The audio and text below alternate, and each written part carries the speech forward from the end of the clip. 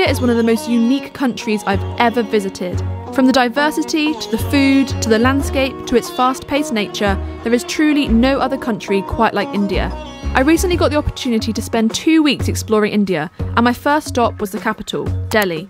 With a population of over 32 million, Delhi is one of the busiest cities I've ever visited. On today's video, I share my first impressions of the Indian capital, as well as explore the streets of Delhi, visit the famous Chandni Chowk, and take my first ride in a rickshaw.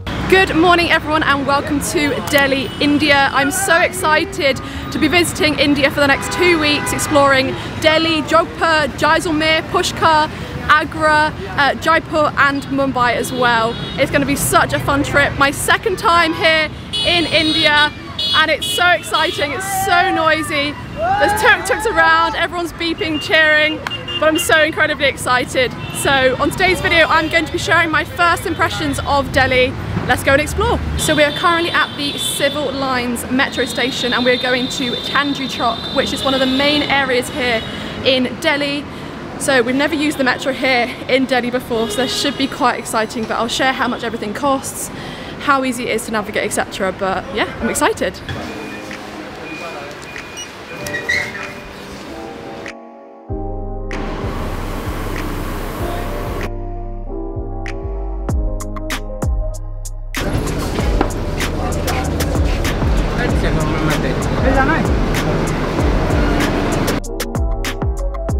Okay, so we've now arrived at Chandni Chowk, which is basically a hub of markets, shops. You can buy street food, clothing, and it only costs 20 rupees to get the metro for 2 stops, which is equivalent to like 20 pence, which is an absolute bargain. So I'd say probably one of the cheapest ways to explore, to explore the city. Now we're just gonna have a little walk around. We have no kind of itinerary or like end destination. We're just gonna walk around and check it all out.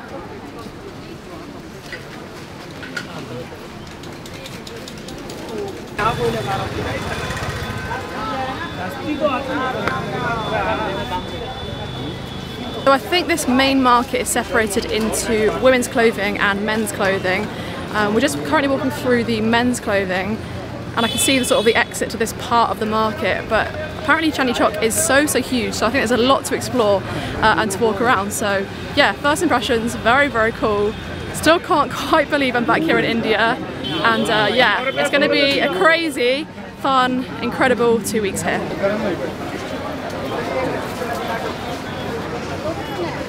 So we are currently on the search for somewhere to help me with my SIM card. I got it from the airport last night. It cost only £4, which is great. However, the instructions the man gave me to basically activate the SIM card don't work. So we've been told to try and find a SIM card shop, but we've been given various instructions, 500 metres down the road, 200 metres down the road, and we can't find a shop anywhere. So that is the thing that is on our list to do before we can go and explore properly.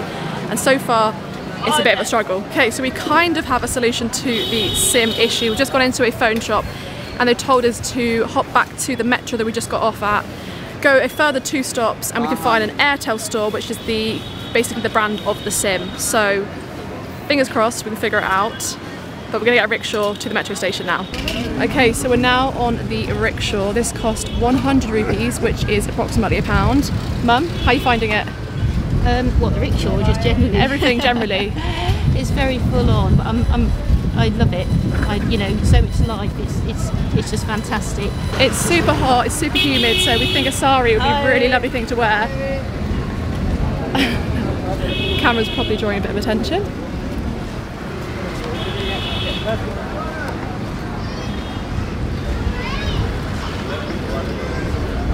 Thank you very much. Oh, there we go. Right, we're at the metro stop now. Top on for 2 more stops, get a SIM card, and then come back here to explore.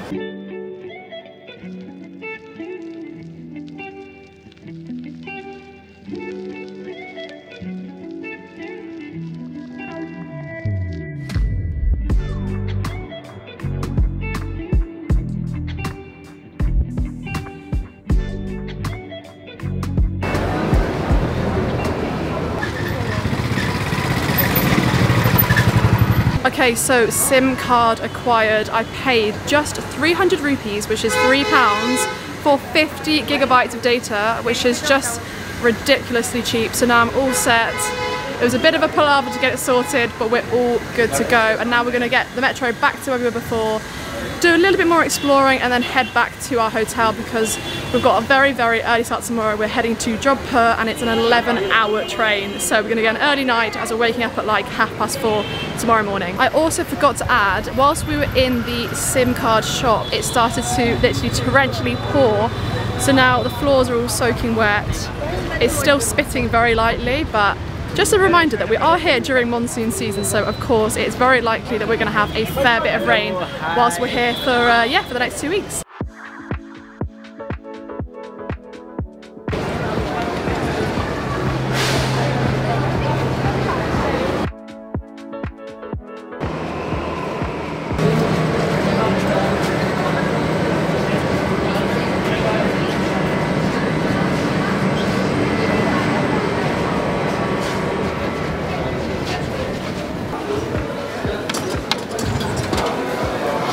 So we're now back at the Chandni Chowk area to go and explore the Red Fort, which is one of the main tourist attractions here in all of Delhi.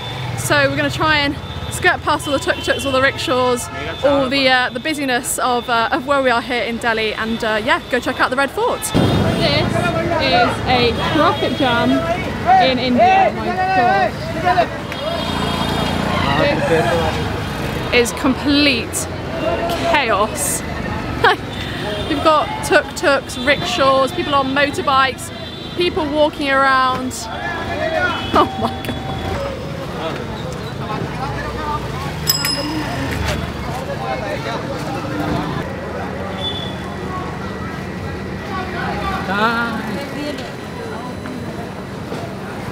So I've just taken my first selfie whilst here in India. When I visited in 2018, I probably took over 100 selfies of people, which was very cool. Yeah, this is such a sweet group of kids just came up and asked for a photo. So they got my mum to take it, and then we took a selfie as well, which is very sweet. So yeah, we're still on our way to the Red Fort. I can literally see it right in front of me. So yeah, we're gonna go check it out.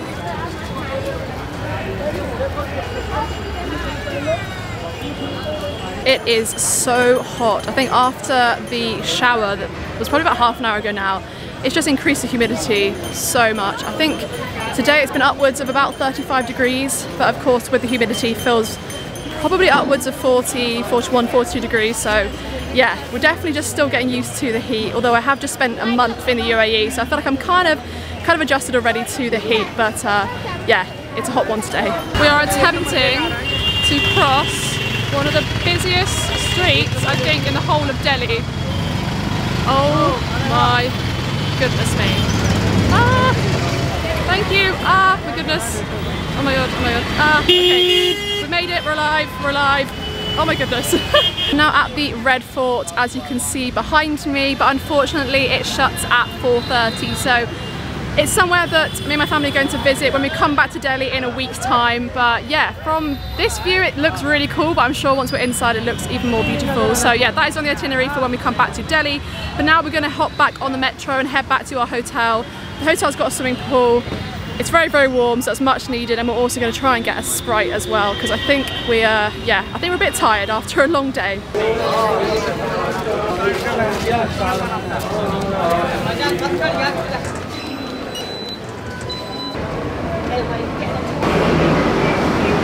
Okay, so we've just got the metro back to Civil Lines, which is the closest metro stop to our hotel. The time is currently 6:15, so we've been out exploring for the most part of the afternoon. Yeah, we're absolutely exhausted, but it's been such a fun first day here in India, well, and in Delhi as well. My first impressions of Delhi, I'm so glad I've been able to visit. I was so gutted last time that it wasn't part sort of fully of my itinerary when I was here in 2018. It's a thriving city, it's so busy. Organised chaos is probably the best way to describe it, but I'm so glad that I've been able to visit and to fully explore it this time.